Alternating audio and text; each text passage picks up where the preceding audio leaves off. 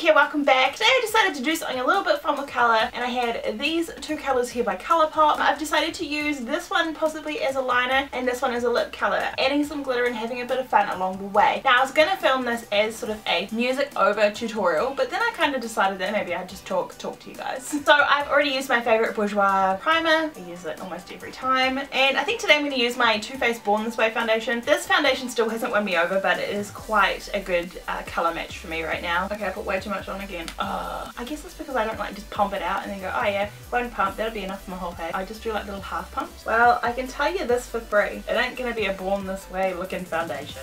And as always, my Kat Von D Lock-It Concealer. Show you nice and powdery. I really can't tell you why I don't like that foundation, but I don't like that foundation. It just shows too much of your skin texture. I don't want that. I want to be cake face. I don't want any skin texture showing whatsoever. So in my last look with the Kylie Jenner look, I really enjoyed just skipping the heavy contour stage and just doing bronzer. So I'm going to do that again today. This time I'm going to be using my Bahama Mama by the Balm.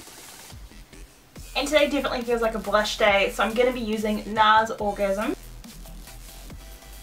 And for my highlight today, I'm going to go in with, again, my Jaclyn Hill palette because I love this palette. And today I'm going to go in with Prosecco Pop.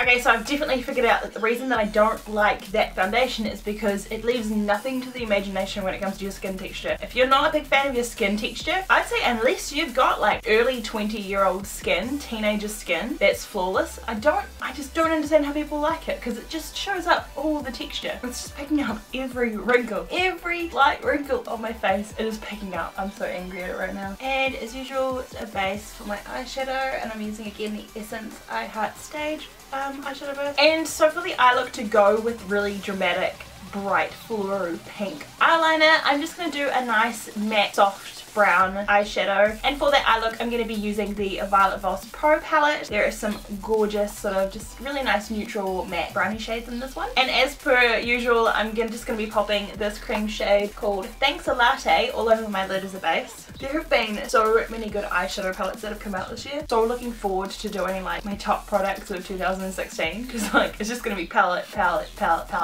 and so many good ones that I'm still yet to get my hands on. I don't know about anybody else, but I love the challenge of trying to get a palette that's really hard to get in New Zealand, like an American palette. I love the challenge of tracking it down and managing to get my hands on it because it's so much sweeter once you get it. Okay, so the first shade I'm going to be using is Transition, and I'm going to be using that for my transition shade, obviously. So to deepen up the crease a wee bit, I'm going to use this NYX shade, and this one is called Are You Kidding Me? Alright, I'm just going to run that shade Are You Kidding Me underneath my lower lash line. And just to go a little bit darker, I'm just going to go in again with Brownie Point, and I'm just going to deepen up the outer V and also bring that under maybe a third of my lower lash line. And then just taking that cream shade again, Thanks a Latte, I'm just going to pop that back on my eyelid, and just with a blending brush I'm just going to blend that a wee bit.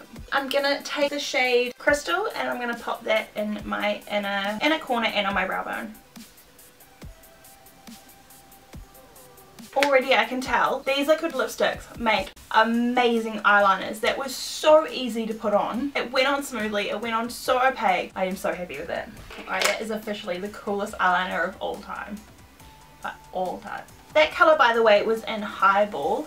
And just while I'm waiting for my liner to dry before I put on my mascara, I am gonna pop on my lippy right now, and I'm using the Ultra Metallic Lip, and this one is in Flitter. I love this. It's like a pinky, it's like super gold, but it's like pink. Alright, I don't think I can go to the supermarket looking like this now. And to make this makeup look scream I want a party even more than it already does, I'm gonna pop some pink glitter eyeliner over the top of that pink liner. In my favourite YSL Baby Doll Mascara. And the lashes that I'm going to be using for this look are my trusty Cara lashes, and these are in DW. So that's a completed look. It screams party girl, but you can always swap out this lip for like a sort of maybe a pinky nude to make it a little bit more wearable, which I will do in 2 seconds. I'm just going to give you a close-up of this look as it is.